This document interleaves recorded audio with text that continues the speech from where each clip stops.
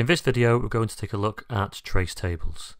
We're going to look at what we mean by a trace table, and then we're going to go through a worked example of how to complete a trace table.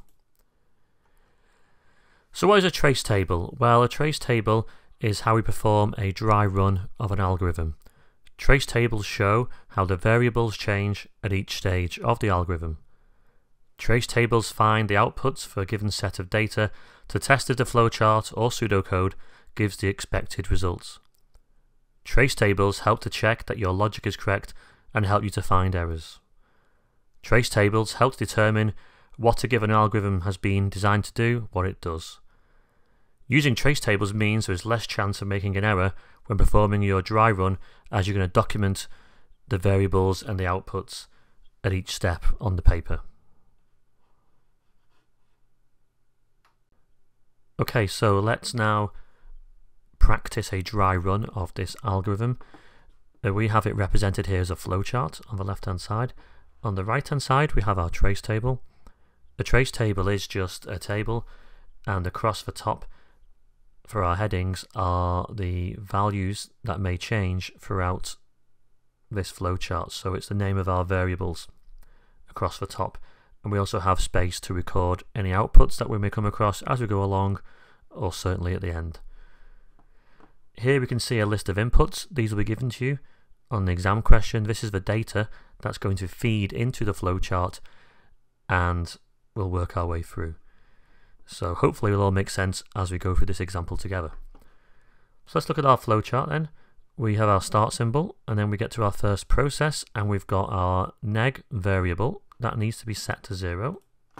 So we're going to document what we do as we go along in the trace table. Our pos variable is being set to 0. We have a variable called 0, which is going to be set to 0. And we have a variable called count, which is going to be set to 1. Okay, we've followed those instructions. We've documented down any changes in the trace table. We move on. We're now going to input our first value, and that's going to be stored as a variable called number. So our first value is number 2, and that's going to be stored as the variable called number. So number becomes 2. Follow the flowchart through. Is number equal to 0? No, it's not. Is number less than 0? No, it's not. Is number greater than 0? Yes, it is. It's 2. 2 is greater than 0. We come to our next process. The pos variable equals itself plus an extra 1. So it's currently 0. 0 plus 1 is 1. Follow the flowchart through. The count variable equals itself plus 1. So count is currently 1. 1 plus 1 is 2. We come to another decision here. Is count equal to 8? No, count is equal to 2. So we follow the no line through, and we're back to our inputs. So we move along and we work on inputting our next number, and that's going to be stored as the number variable. So number becomes 0.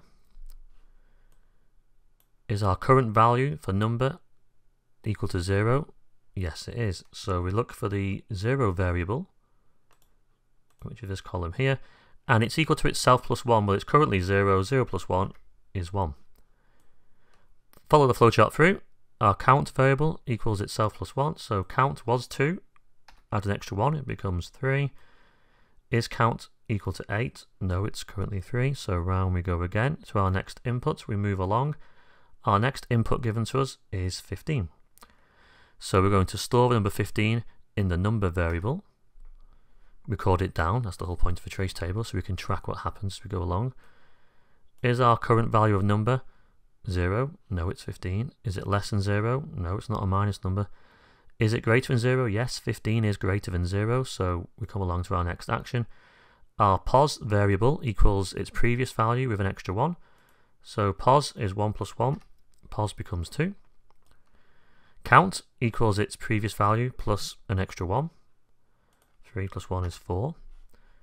Is count equal to 8? No, it's not. Round we go again. On to our next input. Our next input is minus 11.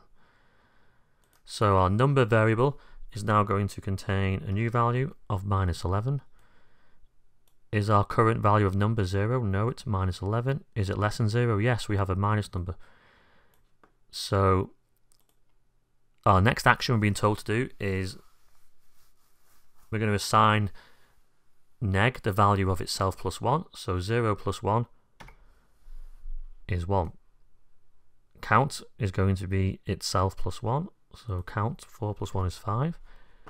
Is count equal to 8? No, it's 5. Round we go again. Onto our next input. We're on to another 0 now. So our latest value of number is 0. Is number equal to 0? Yes, it is. 0 equals its previous value itself plus 1. So 0. It was 1. Add an extra 1. That now becomes a 2. Count equals itself plus 1. So count 5 plus 1 is 6. Is count equal to 8? No, it's 6. On to our next input. Our next input is minus 2. Hopefully we get the idea what's happening here. Minus 2 gets stored as number. There we go. Is our latest value of number 0? No, it's minus 2. Is our latest value of number less than 0? Yes, it's minus 2. So look at the neg variable. It equals whatever it was before plus an extra 1. Before it was 1. So plus an extra 1 to 1 is 2. Count equals its previous value, its current value plus 1. So we're up to 6. Add an extra 1, it's 7. Is count equal to 8? No, it's not. Round we go again. We come to another input, number 72. So number 72 gets assigned into a number variable. Is equal to 0? No, 72 is not 0. Is it less than 0? No, 72 is positive. Is it greater than 0? Yes, 72 is greater than 0. So we go to our next value on our trace table. Pos is pos plus 1. So our previous value of pos was 2 plus an extra 1 is 3. Count increases by 1. Is count equal to 8? Yes, it is. So we go down here. We're going to output some values. Going to output 0, neg, and pos. So we're going to look, what is the last value for 0? If we look at the 0 column, our last value that we had stored as 0 was 2. So we're going to put a 2. Then we're going to output the neg variable. So if we go to neg, our neg variable, the latest value was a 2. And we're going to output the contents of our pos variable. Well, our pos variable, the last value recorded in there was a number 3. And that's our answer. So by now we should have realized what this trace table and flowchart is doing. This algorithm is recording how many positive, negative, and 0 numbers we have out of a list of inputs. And we're saying that we had 2 0 numbers in our list. And we did have 2 0 numbers. We're saying we had 2 negative numbers. Is that right? A minus 2, minus 11. Yeah. And we've said there should be 3 positive numbers in our list. 72, 15, and 2. So I believe this flowchart is fit for purpose, and the trace table has helped us identify that. Now, a few things to look out for. First of all, there is some empty rows on this trace table. That's not unheard of. To have empty rows. Don't panic on an exam question if you've got empty rows there.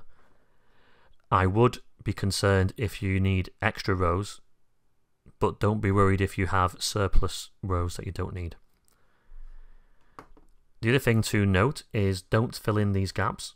Okay, don't fill in the gaps. Only record when a variable changes its value. You don't need to. Don't backtrace in and start adding like 2, 2 before the 3. Don't add extra numbers in, because that's sort of maybe indicating at that point the number was reassigned or changed. It wasn't. Nothing happened at that point, so just leave it empty. Don't be tempted to get ahead of yourself. So what I mean by that is, don't think, oh yeah, I can see what's happening here. I know what this flowchart does. I can see what's happening with this trace table. I'm just going to now bang in all these numbers, put them all in. I can see the pattern here. Don't do that. Just follow the flowchart or the pseudocode through to its completion, because I also wouldn't be surprised, let's say you get given 10 input values to put in to the flowchart. Don't be surprised if the last 2 or 3 values actually never get to be entered into the flowchart, because by that point it's already finished and ended and you've been told to output a value and it's over. That might be to try and catch you out, so don't go ahead of yourself putting numbers in thinking you've spotted the pattern, because just because you're given all these values doesn't mean all of them will actually get to be entered into the flowchart. The flowchart may end before that is necessary, so don't be caught out by that. And one last thing is, your flowcharts and your pseudocode may be much more complicated than this, so make sure you're still using what you've learned in maths as the order of operation, your BODMAS, etc. So make sure calculations are performed in the right mathematical order, as it would if it was a piece of math you're working out. Okay, so that's a trace table. It's a dry run to express how values change in a flowchart or pseudocode in an algorithm to help us to check that the algorithm is logical, it's working, and it's correct.